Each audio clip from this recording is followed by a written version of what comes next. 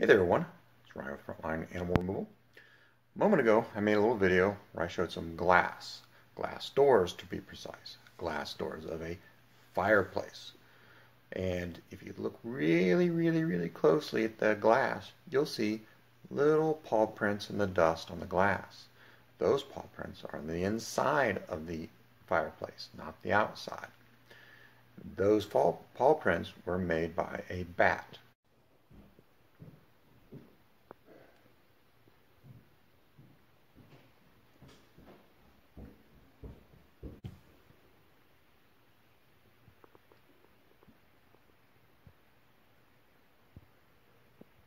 The bat came down the chimney and was hanging out on the glass doors for a few days before it slipped into the house and was flying around.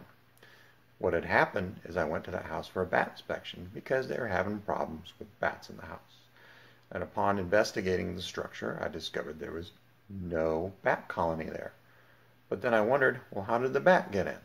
So I went and looked at the fireplace, which is something I always do, and I had paw prints all over the glass, which proves that the bat came down the chimney and got trapped in the fireplace for a few days and hung out on the glass.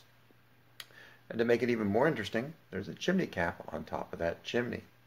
The bat squeezed through the wire on the chimney cap and fell down the chimney. So that's what that little video showed with the paw prints on the glass doors. Thank you.